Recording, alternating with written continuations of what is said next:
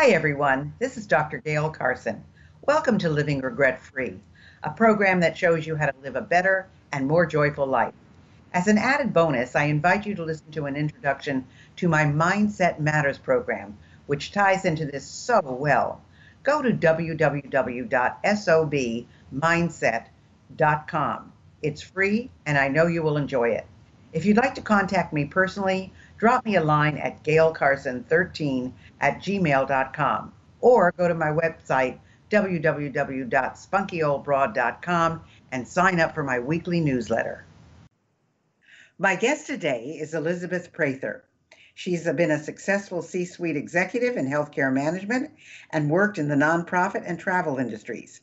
Stress and burnout brought Elizabeth to meditation over 25 years ago while working her way up the corporate ladder to vice president.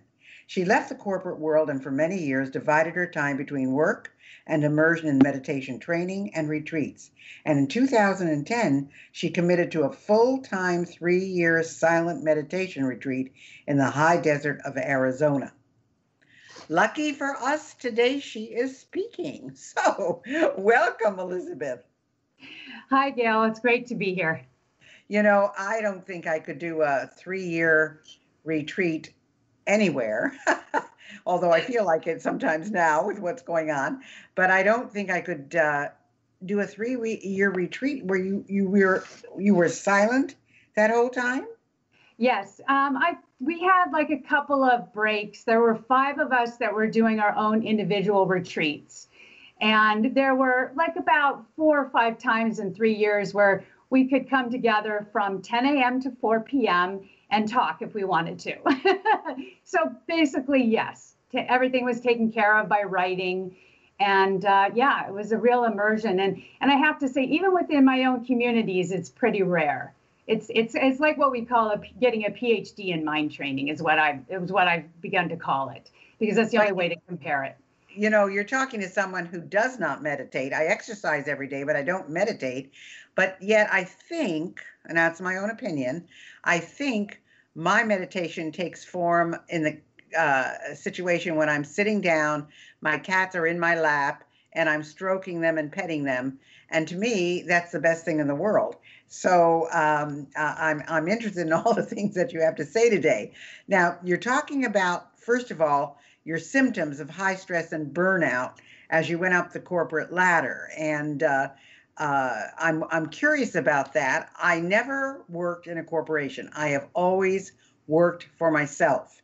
So all these years, and it's been a long time because I've been in business for 60 years, I've never, ever worked for anyone else. So what were your symptoms like? Because I know working for myself, there's enough stress. I don't think I had burnout, but I'm sure there were stressful situations because that's what's called growing a business. And I grew my first business from the age of 21 to 7 offices and 350 people, which is enough to cause you stress. So tell us about your journey. Yeah, thank you for asking. And, in relation to your journey, the corporate world is not dissimilar in many ways to the entrepreneurial journey, in that, there is, chronic stress. And there is a distinct difference between being stressed and then being burned out. And so, my journey was, I kind of bought into this kind of hard work ideal. You go to university, you get a good job, you be successful, and you're going to be happy. And so the way I looked at that is I went to UC Berkeley, and then I found this career track in healthcare management. And it was really the business of healthcare. So I worked in mental health managed care, and I really enjoyed my job. And until I was about a director, I remember I was a director level, and then I started going, wait a second, I'm not really that happy. And I was really exhausted. I think my symptoms were really exhaustion, kind of chronic irritability, which was not natural for me as a human being. I just found myself, kind of snapping and more irritable. And eventually, when I was promoted to vice president, that's when things started getting really rough. Now, back then, burnout is more well known now. And of course, the word's been around forever, but when you're burnt out, you really, a lot of times you don't know you're burnt out. And so what I was feeling was numb. I got to this point where nothing was of interest. I was emotionally disconnected. And that's when it was kind of, my whole body and mind just said, this is too much. And what was happening is I was working 60, 80 hours a week. I didn't mind working for someone else. I mean, I would never do it again. Once I left, it was like, the corporate world was done for me then. But I have a soft spot in my heart, as we'll, I'm sure, talk about, because now my passion is to work with executive women and to help them with their stress and burnout.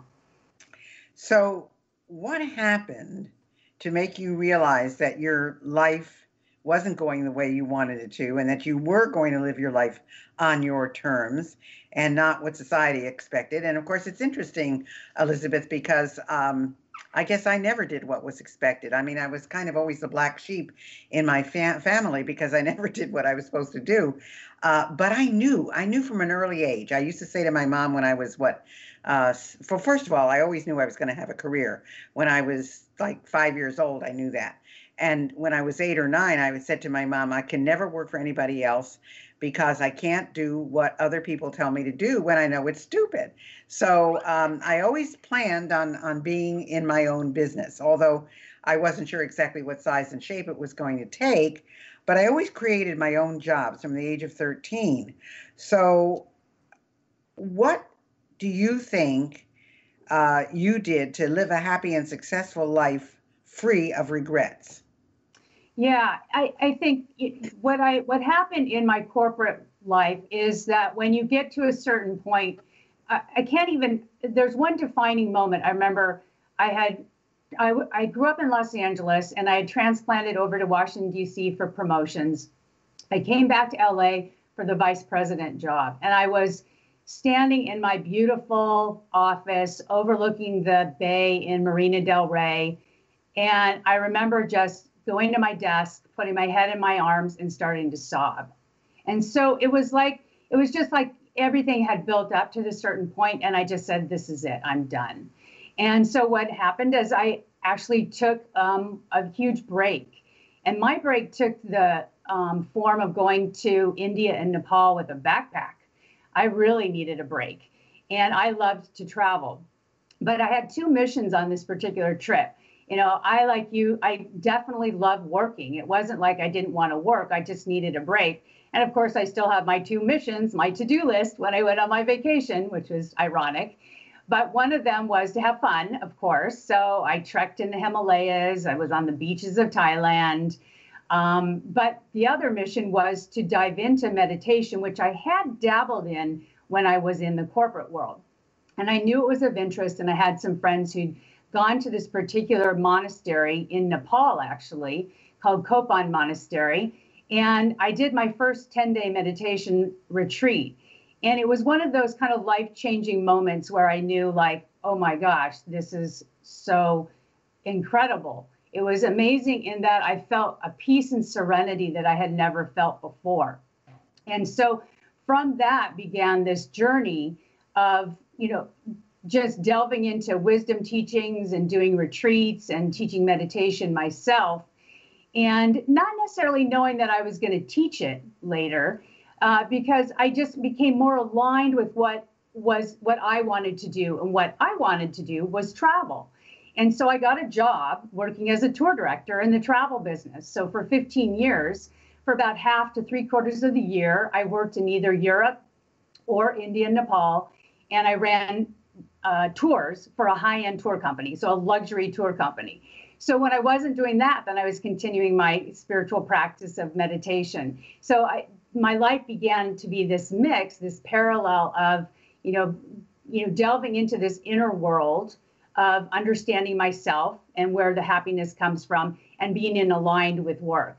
And then from that, in 2010, I did the 3-year silent meditation retreat, because I really am I'm kind of a geek on wanting to understand the mind. It's kind of funny. I love the science of it. But back to kind of your meditation, which is being with your cats or taking your walks and all of that. I currently work on really bringing it into a practical I bring meditation practically into the world. So when I work with my clients, I'm asking them to meditate for 10 minutes a day. And then we have all kinds of mental strategies and mindful tips to try and develop the habit. So my superpower is helping people just develop the habit. I think that's one of the hardest things. But you're doing it, whatever form it's taking. We need to step back and be still and allow that part of our brain, the parasympathetic nervous system, which is our rest and relax, to be activated, because we're spending way too much time in this active part of the brain, which doesn't allow us to find that place of peace and stillness and happiness. But you know something, Elizabeth? I mean, very few people, well, many people go to India, Nepal, all those places to find that special something. But very few people take 3 years to go to the desert and just be silent. I mean, I can't even imagine that. And of course, I would assume with all your travel, you didn't have that many possessions that you had to worry about. Because when I think of, oh my gosh, I mean, I have 3 homes and I have 3 everything in every home. And I'm thinking to myself, where is all this stuff going when I'm not here anymore? But what are the biggest myths about meditation? I mean, what do you hear? You've got to hear a lot of things. Yes, it's a very good question. The biggest myth is that I debunk all the time is that you have to stop your thoughts stop completely. So, your thoughts are never going to stop until the last breath you take. So meditation is not about stopping our thought. It's about gifting ourselves, allowing ourselves the gift of when our mind is distracted, to just bring it back to the present moment. Most of us allow our mind to take us wherever it wants to go. It's running the show. Instead, what meditation helps us do is to bring us back to the center, to be present. The other thing is that you actually need to the other myth is that you need to go away for 3 years to get any benefit out of it. The beauty of living in our time and age, in this day and age, is that the research is so clear that just 10 minutes a day of a mindfulness meditation practice can help us make better decisions, help us be more creative, help us to communicate better, and to work with our emotions, be more emotionally intelligent. And so I think those are the main myths that I can think of right now. It's funny, Dan Harris, who's a host on the morning Good Morning America broadcast, the weekend edition. He wrote a book called 10%, and he said that's what, you really have to practice with meditation, and how it really helped him overcome PTSD, because evidently he had a major breakdown on air. And that's when he discovered meditation. And he said it has made all the difference in his life. So I believe that it's a positive. I think learning how to do it is the most difficult part. So if you were to have a difficult conversation with a family member or even a dear friend, how do you overcome regret about saying something negative that you might have said? That's a great question. And I want to also bring to mind here that the other myth is that meditation or mindfulness is actually difficult, because I think it's simple, not easy.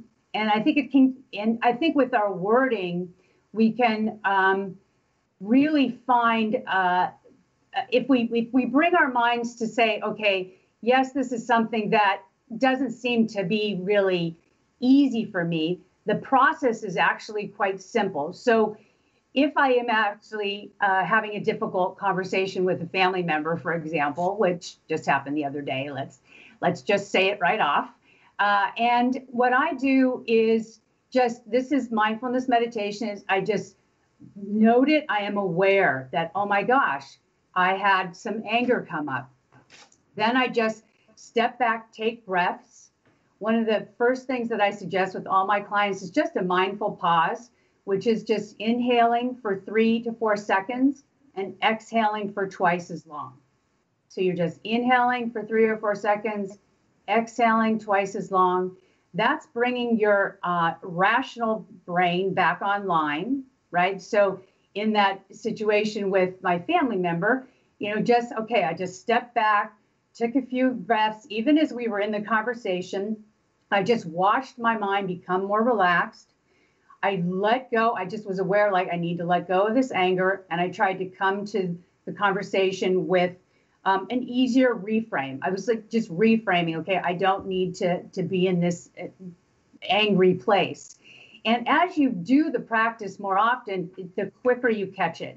So the idea is like, no, I'm never not going to be angry again or not irritated or whatever. It's that you begin to catch it quicker so that the time that you're having those negative emotions is less and less. Does that make sense?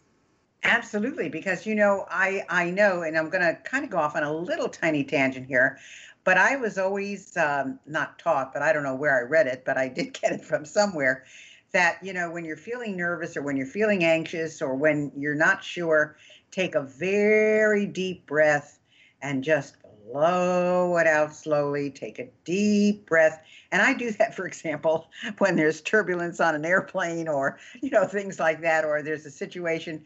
But the deep breathing is very similar to what you just said. And I've been doing that for years. So, yeah, it's interesting that it's very, very similar to that. So what other mental qualities help you deal with regret gracefully, do you think? Just the thing that meditation has helped me with is just the ability to respond appropriately instead of reacting. Kind of similar to what we're talking about, kind of more this a general view of it. I love the quote by Viktor Frankl. He was a psychiatrist who was in a concentration camp, wrote the book Man's Search for Meaning when he came out. And he said, between stimulus and response, there is a space. And in that space is our power to choose our response. And in that response lies our growth and our freedom. So mindfulness, any kind of stillness practice, helps us to just stop, be aware. And we do that through the breath. As you were saying, you were doing that, you're probably doing that naturally now after all these years. Who knows when you learned it, right? And also meditation, helping me to deal with regret in particular, is just getting off of, the autopilot. With certain relationships, I'll bring up one with my father. My father was an invalid. He had a stroke by the time he was in his mid-50s. And I say my biggest regret in my life is not spending as much time with him as I did, right? And so, what I've worked with in letting go of that regret is to forgive myself for that. Spend a little bit of time reviewing it. And then the important key point that I found in this 4-point process that I actually use with my clients on regret is gratitude for what I've learned for that situation. So, I learned that, yes, I don't need to forgive myself. I did my best. My parents were really big on not letting us children change our lives. I have 3 siblings. And they said to us very clearly, it's like, because I was 19 at the time when he had his stroke and he became an invalid, paralyzed on one side, lived in a convalescent home during the week, and he came home on the weekends. And my mom was very big when I was in college, like, no, you're not going to come home every weekend. You're not going to do that. So she was really, giving us permission to live our lives. I chose to be a little regretful later on. But when I started thinking about it, and really I have no regrets anymore about that, I just feel like I learned from that. My brother became ill. He had a stroke. He eventually ended up, unfortunately, dying from it very quickly, unlike my dad. But I was in that situation, like, I'm not going to have the same regrets. I'll spend the time with my brother that was needed. But unfortunately for him, he didn't, he was around only a little bit of time after his stroke. And then the key is, and this is with any kind of practice that we're trying, right? I was saying it's simple practice to just, breathe, learn to breathe, but we need to be patient with ourselves. So that's kind of key too with regrets, is just being patient with ourselves as we get over, because some things we do are pretty harmful, right? Whether things we've said, some people have done things very harmfully with their bodies. So it's not necessarily an easy process, but that would be a process that I go through with my clients. Wow. It's so interesting, Anne. I still am trying to wrap my head around 3 years of silence, but I want to ask you a question, and it has to do with possessions. I'm thinking, and this is a presumption on my part, I'm thinking that you're a person who may not need or want a lot of possessions. And I think a lot of people work towards having possessions. But being that you've lived in foreign countries, that you conducted these tours, that you were in a situation where, you were fairly mobile, and then, of course, the 3 years in the desert, how do you feel about possessions? That's an excellent question. I definitely had many possessions as I was in the corporate world. And I think there's two things. Number one, just relative to possessions, there's nothing wrong with possessions.